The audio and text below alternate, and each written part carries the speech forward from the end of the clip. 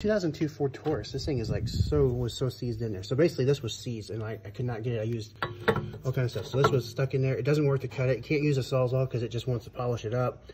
Knocks your blades apart or whatever. Got the lower ball joint out. Then we changed the A-arm stuff. You have to basically take this out. This one was seized up there. Drop that, put this, so on. And then you're gonna change this.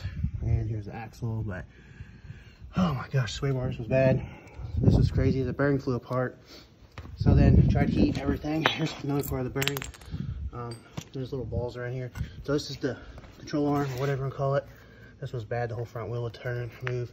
These I had to use the grinders. This is a sway bar bracket. Here's the lower ball joint.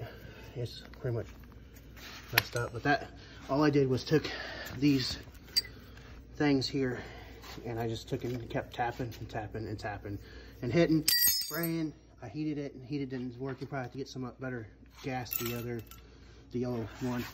I've hit and all kinds of stuff and oh my gosh. Now I just have to clean this all up in here. It was so seized and it's an aluminum knuckle, so you can see where I beat and banged this thing it's just terrible. I had to finally strap it up under and yeah. So anyway, that's why